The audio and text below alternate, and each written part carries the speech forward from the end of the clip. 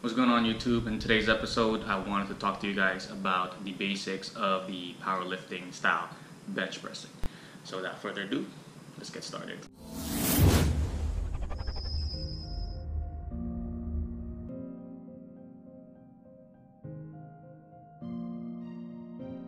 So there's 4 key things that I want you guys to focus on when you're focusing on the bench. And what we're gonna do is I want you to have cues. The 4 cues is you wanna focus on from the ground up, meaning that you wanna focus on your feet first, your lower back, your upper back, and then the actual bench press of you utilizing your upper arm strength and chest and shoulders and triceps itself.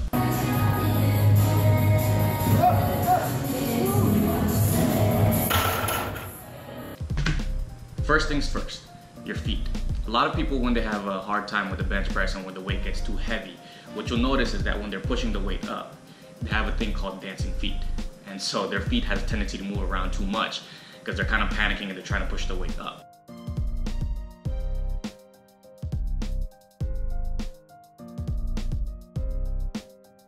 So instead of focusing on that, what you want to actually try to do is you want to try to put your feet right underneath your butt, meaning that you want your legs to create almost like a curvature kind of shape. Depending on how long your legs are, you might either have to spread your legs a little bit farther or you can put your feet a little bit narrower, but the main point is you want your legs underneath your butt.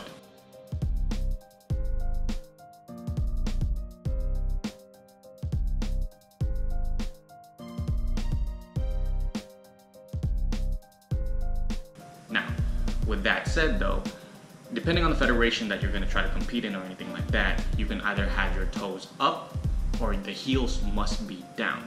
And there is a difference.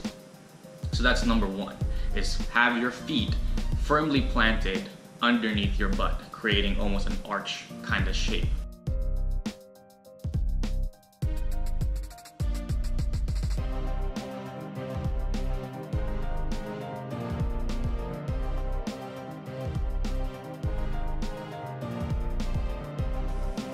Second tip is you want to focus on your lower back.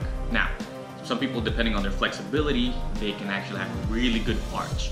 And a really good arch will definitely help you in the long run be able to bench more because the range of motion is highly reduced. Now, if you think about it, the higher your arch, the less range of motion that the bar has to go because your body is already there to try to meet the bar.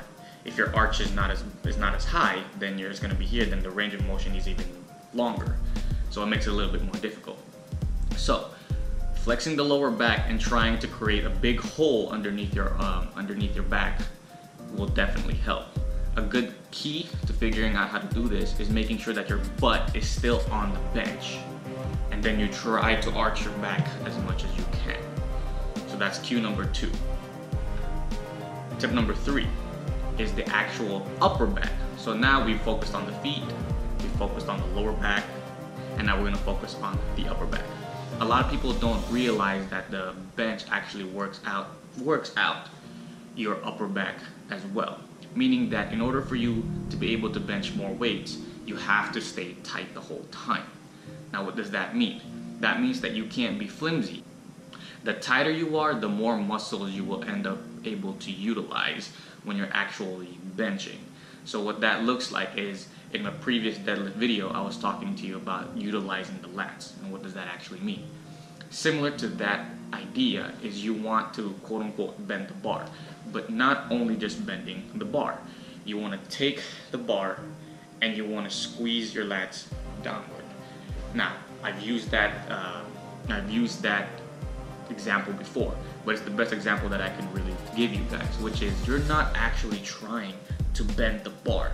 It's just gonna end up as a byproduct of you squeezing your lats downwards. So if you take your lats like this, you take your arm and you push down like this with your lats, your chest goes up and your lats go down, your shoulders go down, and that will naturally make it look like you're bending the bar because you're trying to push your shoulders down and squeeze your upper back really, really tight. Now, just as a warning, when you're first starting out, that actually might be difficult to do, especially when you're focusing on trying to push the weight up. You're not used to like sticking your chest out and keeping your upper back tight the whole time. And it's okay, focus on one cue at a time. As you progress, you'll try to remember all of them one at a time. So that's key number 3. Tip number 3 is keeping your upper back tight by squeezing your back and squeezing and tightening your lats. Tip number 4. With the bench itself, it is not a straight line. It's more of a curvature.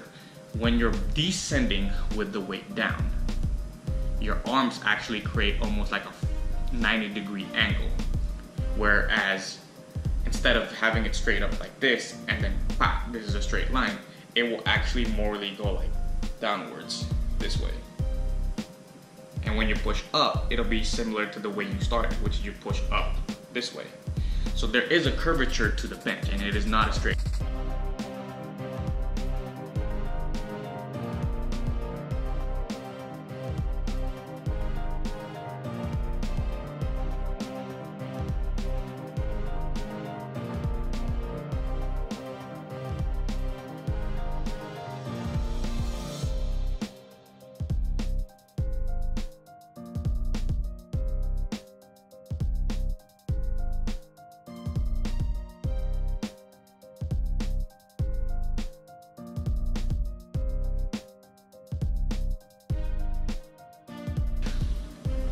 Warning, depending on how you actually bench, your grip on the bench will change the way you descend.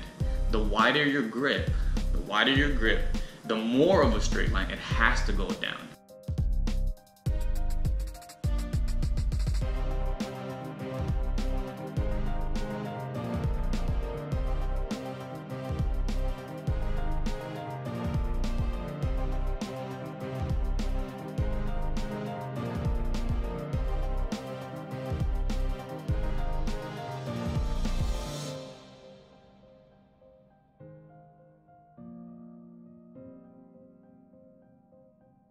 Generally speaking, the closer your elbows are to your body when you descend and when you push up, the more triceps you're using.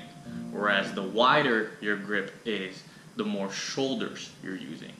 So the best way is to try to combine both. You want to kind of have a grip where your shoulders and your triceps are both utilized. A 45-degree angle when you descend with your elbows will definitely help.